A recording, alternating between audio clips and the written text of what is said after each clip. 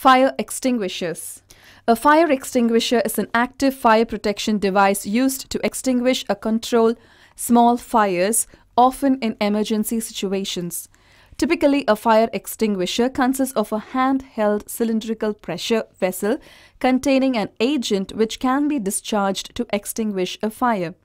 The modern fire extinguisher was invented by British Captain George William Manby in 1818.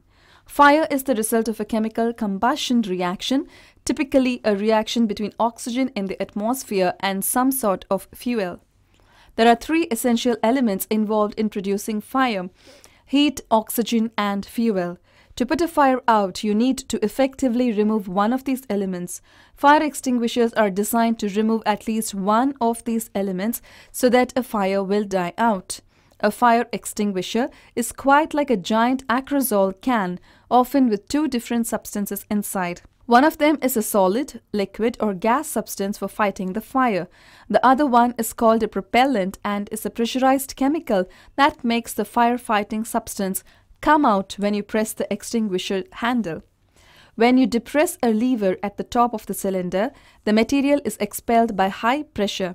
Inside an extinguisher, a plastic siphon tube leads from the bottom of the fire suppressant reservoir to the top of the extinguisher. A spring-mounted valve blocks the passageway from the siphon to the nozzle. At the top of the cylinder, there is a small cylinder filled with compressed gas, liquid carbon dioxide, for example. A release valve keeps the compressed gas from escaping. To use the extinguisher, you pull out the safety pin and depress the operating lever. The lever pushes on an actuating rod which presses the spring-mounted valve down to open up the passage to the nozzle. The bottom of the actuating rod has a sharp point which pierces the gas cylinder release valve. The compressed gas escapes, applying downward pressure on the fire suppressant material.